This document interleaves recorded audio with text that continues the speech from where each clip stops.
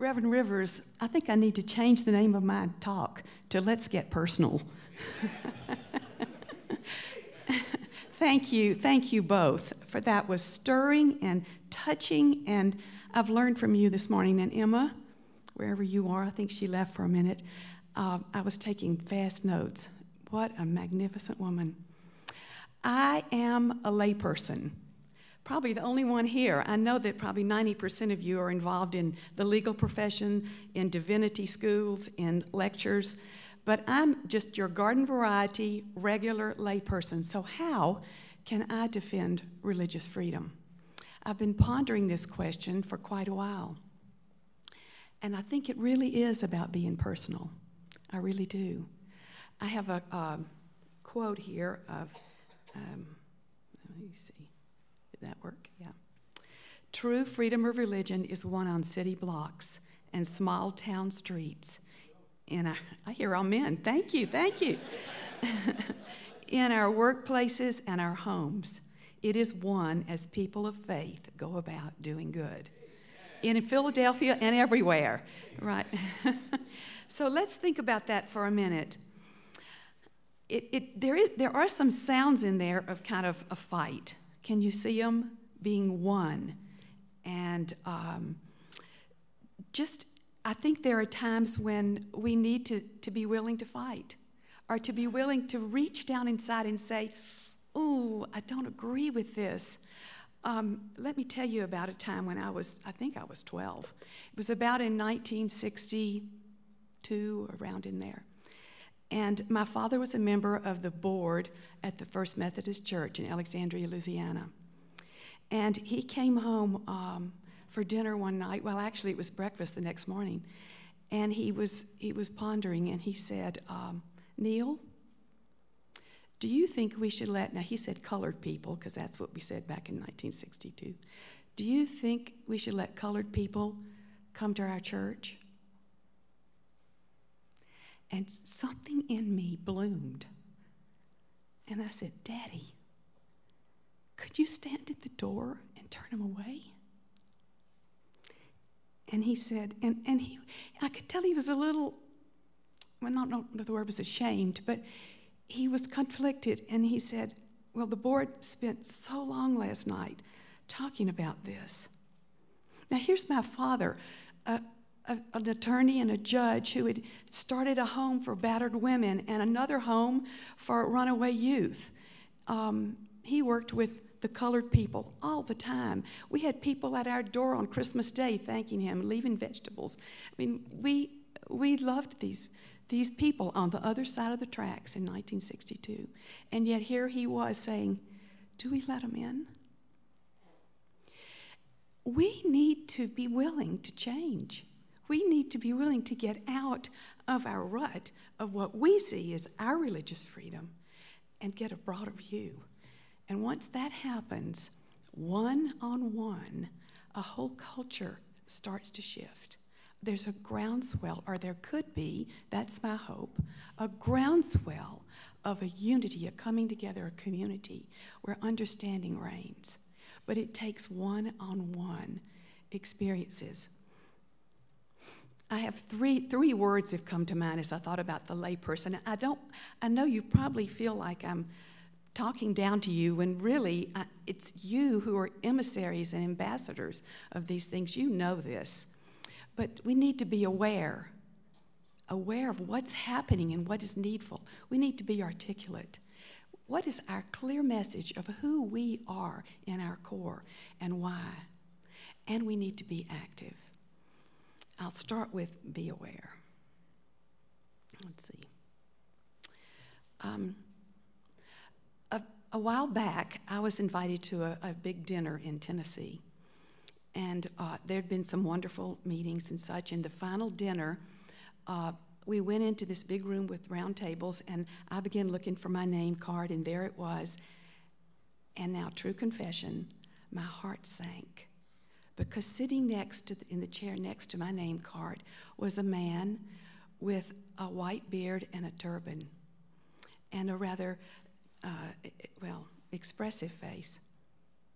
But I even thought, could I switch with David, my husband? No, that wouldn't be polite. So I sat down and turned to introduce myself, and that face came alive.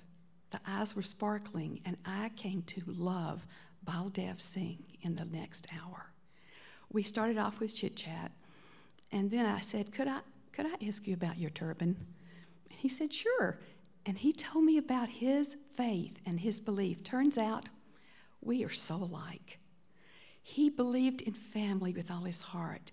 He believed firmly in his church community. He believed in feeding the poor. The Sikhs have a reputation for that. He talked about the tradition of hundreds of years of his church. I talked about my switch from the Methodist to the Mormons. Then we talked about what happens in the afterlife. There we had wildly diverse opinions, and that was okay. We talked and shared, and I fell in love with him. As the dinner was over, by now there is no fear. There is a foundation of understanding. I would support Baldev Singh to live his religion like I'd support my own. He has a right and he has goodness. But my first little fear could have stopped me. We could have built a wall. We can't do that. We've got to break down those walls. So as we got up to leave, I could use some water. I'm sorry, let me see if I can find some down here. Some water. As we got up to leave, people are standing up, walking out, moving away, walking past us. Baldev takes my husband's hand, David, and he takes my hand. So just naturally, David and I held hands. So here we are, standing in a circle, holding hands. And he says, I'd like to pray with you. And then he looked at David and said, you pray. I really wanted to hear a Sikh pray, but it was his choice. He started it. So we didn't kneel. We held hands and bowed our heads, and David prayed. Prayed for unity, prayed for love, prayed for understanding. And then we hugged. That moment for me brought down some walls. But I had to be able to say, I'll sit by him. I'll listen to him. I'll share if he wants to hear my take on things like the afterlife. But what happened there? A network started. Yesterday when I got here, I looked around for turbans. There aren't any. Organizers, for all you've done, and you've done a fabulous job, I would love to hear from some Sikhs and what they do. In any case, it was another moment for me, just like the conversation with my father. There is goodness in all of us.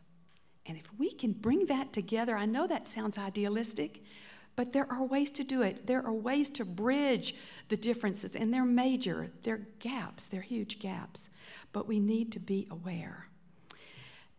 Of course, you know all of this, but speaking from layperson to layperson, whoever you are out there, you one person, we need to read up on what is going on what attacks there are on religious freedom. We need to form our own opinions and be able to share what that is with other people. We need to reach out and share those things, even if it causes some differences. I have 6 brothers and 6 sisters-in-law, and among them there are 5 attorneys, 3 judges, and my father was an attorney and a judge. You can imagine our dinner table. It was just like this. But one night a few years ago, there was a discussion about religion, and I said a few things about mine. They think I'm really odd. A Mormon is just very peculiar, and they admit they're secular. And I spoke pretty clearly, and there's silence settled on the room. And one of my brothers, more outspoken, said, "Neill, that's judgmental."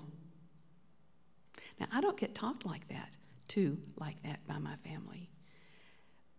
But I looked at him, and what I saw was a child of God, bursting forth with something that he felt offended about. And I said a prayer. Heavenly Father, help me find common ground. And I said, Lee, may I tell you that I believe with all my heart that we are all children of God. He loves us all. We are beloved. We are valued. We have good in us that we can share. We can find common ground. Now, normally this very feisty brother wouldn't have backed down. And I don't know if it was even back down, but he sat back in his chair, and there was a peace in the room. We have to start somewhere. We have to start somewhere by saying, I see your earnest desire to do what you feel is right and good. Let's talk, and our awareness starts to grow. Now, I have, I'm going to see if I can do this. I might need the tech man. I have a deleterious effect on all things digital. And in fact, I was given a training once, and Maleficent showed up on the screen from Disney.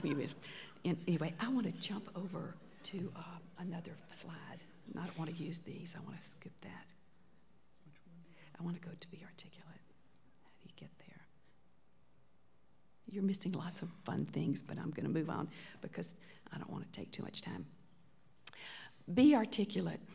I am convinced that every one of you, you've all come, you've been drawn to this topic for a reason. What is it? I want you to turn to a person next to you. It'd be great if it were someone you didn't know, but I know that's difficult to climb over people. Turn to someone next to you or behind you or in front of you and tell them why you came today. Or it can be whatever you want. Why religious freedom means something to you. Why it's important to build a bridge of understanding. Would you do that right now? I'm going to give you a couple of minutes. I want you just to turn to someone, maybe if you don't know, and share.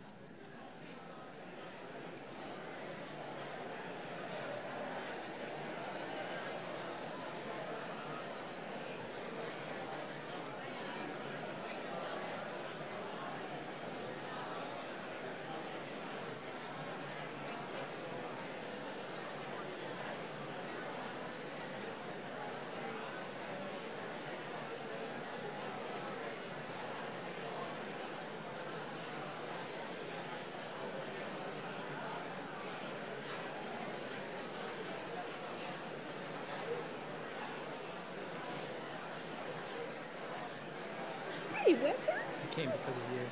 Thank you. I'm praying for you. You're doing great. Obviously, everybody just has big smiles for you. It doesn't even matter what you're saying. They're just like, we love her. It doesn't matter. Just keep talking. Well, we can act like we're sharing. Why did you come today? You came because of me. I came because of you. I came because I was a sign. So then we're here. And Stay up here for it. just a second. How you feeling? Oh. You're doing great. How much do You're I like, how much time do I have? I know. How much? Okay. Oh, y'all sound like my chicken coop. I think I've let the horse is bolted. I'm never going to get you back now. Oh, thank you. Do you want me to sit down? Just a minute. Thank you for sharing. I feel like the horse had bolted. We're trying to gather you back. This is my son, Wesley. In fact, he just came to hear me. I said, why did you come? He came running up to say, I came to hear you. But while he's up here, I'm going to use him as a visual aid. Oh, boy. Wesley is 29. He's handsome. He's smart. He's a college graduate. He's doing entrepreneurial things. He's a people person. And he was doing well. And he decides to run for City Council of Provo against an incumbent that everyone loved that did a good job. How'd it go? I lost. But I'm going to put him on the spot now. Wesley, why did you raise your voice and run for office? Oh, boy. Okay. I'll go quick, because you guys want to hear her more than me, let's be real. But I ran because I feel it is really important for us to be involved, for us to be bold, and to go out and share your voice. And I think that's probably the purpose of this conference, is that you have a great thing to share with people, and your example of religion and tolerance, and as she's talking about being aware and articulate, you have an opportunity to truly be bold and share your religion with people. in a loving, kind way. And I think that we all have something important to say, and that's why I ran, is that I wanted to help the city of Provo and raise a voice for a younger demographic. And I lost, but it was good for my demographic to start getting more involved in politics. And I think that we all have something to share and be bold. So, isn't he great? This was thank you. This was a nice surprise. We had another son that ran for the state legislature. He lost too. We're not losers. We aren't. But he too broadened his horizons, got his voice out there. In fact, we've got Johnny Slavin somewhere here. He ran in Dallas, Texas, against a powerful opponent. He also lost, but that's not the point. Maybe it is the point. We better quit sharing who's losing. But it's important to have courage and do that. I'll tell an example of a small act of courage that made a big difference. A friend of mine, Joy Jones, and her husband, Rob, were attending a meeting, a parent-teacher meeting with the class of parents there, and the teacher was in front. And she said, I'd like to share the curriculum this year with you. And she was going down the list and came to a movie she was going to show. And Rob and Joy looked at each other and thought, that's not our standard of behavior. We don't feel good about that. And they knew about the content of this movie and the language and whatnot. And Rob raised his hand. And in a calm, respectful, reasonable way, he said to the teacher, I would prefer that my son opt out of this movie. It is not something we feel would be good for him to view. And it's actually against our principles, the content of it. The teacher was a little taken aback. And as she said, well, starting to say something, another hand went up. And then another hand went up. And then another. And before long, Joy said a good portion, not the entire class, but maybe a third, had their hands up, saying, we feel the same. The teacher, to her credit, said, it seems that there's enough people here who do not feel right about this movie. I'll remove it from the curriculum. One voice, with courage and restraint, to state their opinion, made a difference for the class. Now, I'm sure there were some who were disappointed, and perhaps the teacher set up something for them, because we want to be able to allow differences to live. They are what give us the grit to grow and the impotence to learn and to stretch. We're not trying to all be the same, but one voice of courage can make a big difference in many people's lives. My son in high school was in an advanced English class, and they were they were assigned to read a book about Vietnam. I took a look at it, leafed through it, and it was quite filthy, and it was also degrading. And I said to my son David, I don't feel good about this book. There've got to be other books where you can learn the same. He said, oh, I don't know, Mom, my teacher. So I went and talked to the teacher, and it turned into an emotional situation. Her brother had served in Vietnam. She got teary when I told her I'd prefer that my son not read this book, but my cousin was a Green Beret in Vietnam. Could he interview him, write a research paper, read another book? No, she didn't feel good about that. What do? I went to the principal. I took 2 friends with me who agreed. And we sat down and again talked. And this time the principal said, I see your point. I'll talk to the teacher. And the teacher stood up in class a few days later and said, there's been some pushback, or I don't know what her words were, but opposition to this book. So those of you who don't want to read it, you can set up something else with me. Turned out my son had to read 2 books, do 2 papers, and he still didn't make an A in the class. So we have a price to pay when we stand up sometimes for what we believe, but it was worth it. He said it made a difference in his ability to speak out and stand up. So being articulate, which I know you are. I'm going to move on. Oh, I need your help again. I'm sorry. I had all these slides, but I've decided, you know what? We can do without them. Okay. The next is be active. You are. You got in your car and came here today, or got on a plane and flew. You're sitting here listening to us now. What are you going to do about it? You're absorbing all these amazing talks we've heard. What are you going to do? Well, I see you as influencers. I see you as standing in the center of a circle. What is deepest in your heart? Like Elder Whitney Clayton said yesterday, what is in the marrow of your bones? What will you not give up? What is your core identity? Do you know? Can you state it clearly? Is your message clear to people? My core identity is I'm a daughter of God. I worship Him. I know my dependence on Jesus Christ and His atonement for my sins. I know that my path is part of a plan of salvation given by Heavenly Father to return me to Him, and that were it not for Jesus Christ, I could not return, nor could I have great joy, nor could I have a hope and direction and promise. But I know to the source to which I must go, and that is who I am. And from that source, I find a need and a desire to reach out and build bridges and to cross gaps of misunderstanding.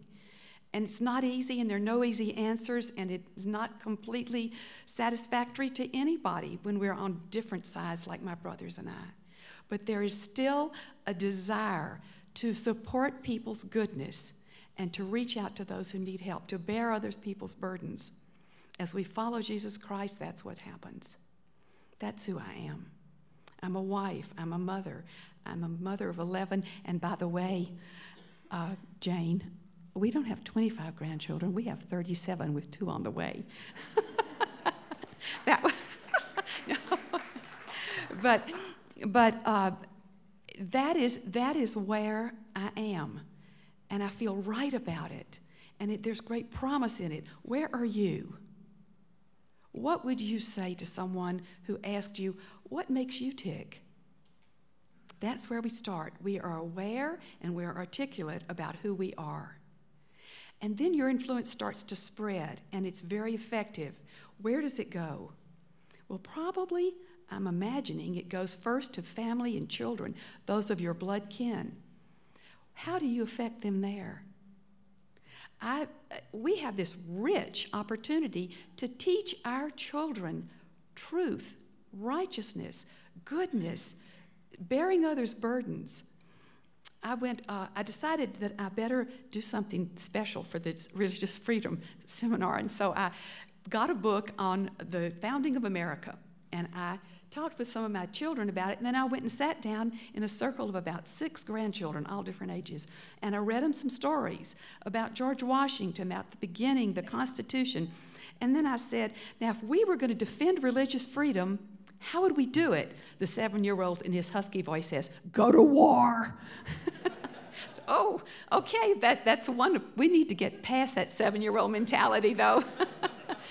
And because we can have wars on continents, but we can have wars in families, and we can have wars in neighborhoods. Just wars of words, wars of feelings.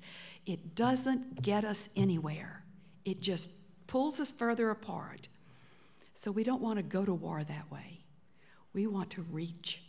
We want to be able to articulate. Another grandchild said, well, we could understand people. I thought, Megan, would you come and give my talk for me? That's it. We can understand people. She said we could talk to them and start to build this understanding of what religious freedom is. The 12-year-old said, Nana, we could pray. Wise words. So we have family. Are we influencing them? They're going to be our leaders in 15 years.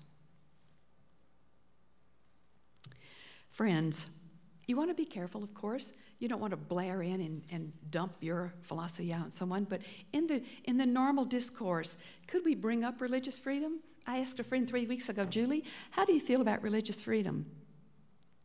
She said, I've never thought about it. That's where we are. It's a sleeping giant.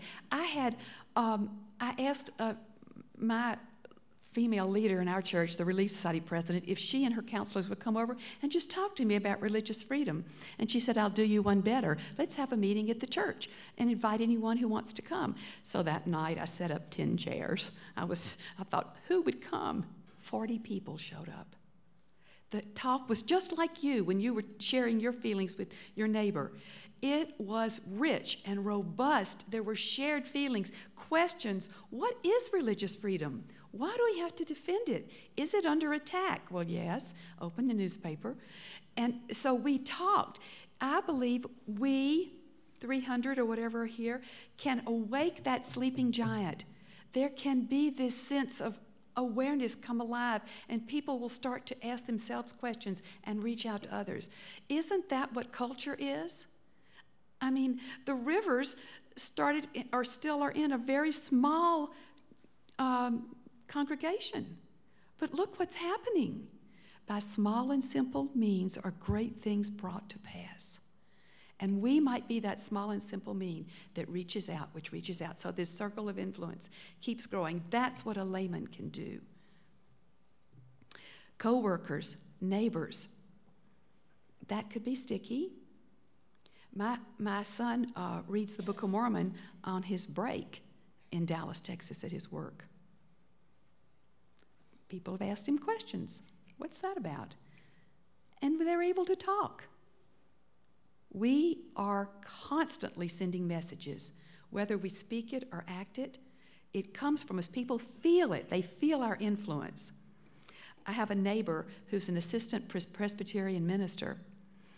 She and I talk. We go to lunch sometimes. And I called her a while back and said, Kathy, come over and talk to me about religious freedom. And we talked for well over an hour. She feels the same way I do, that we need to speak up. We need to share. We need to talk. We need to link arms and realize I'm for her. I'm for the Presbyterian Church. They deserve it, and I deserve to be able to have these freedoms. We just need to make people aware, and they'll all say, yeah, you're right, we do. Community, interfaith groups. David and I, I went about a year ago to a mosque in our community just because I wanted to see, I wanted to understand better. And this friend had told a friend of hers who was Muslim that I was coming, and when I got there, there were people waiting at the door. How did they act? Eager, warm, embracing. Thank you for coming. We talked about their faith. They gave me a Quran. Please come back, they said. There is a hunger in churches and minorities to connect, to understand. We can be that bridge. About just a few weeks ago, David wanted to go. So actually, what happened is, this shows how little I know. I went on Sunday thinking I would see and there were some groups of children learning Arabic, and I said to one of the sisters, well, they are sisters, the ladies there, well, don't you have a prayer service? Oh, that's on Friday. Who knew? Friday, okay. Why not? And so David and I went back on Friday. I sat with the women. He was standing with the men, and when they knelt down, he looked around, he thought, well, I'll join them. So he knelt down, and he followed their rituals and got a feel for their reverence and their depth.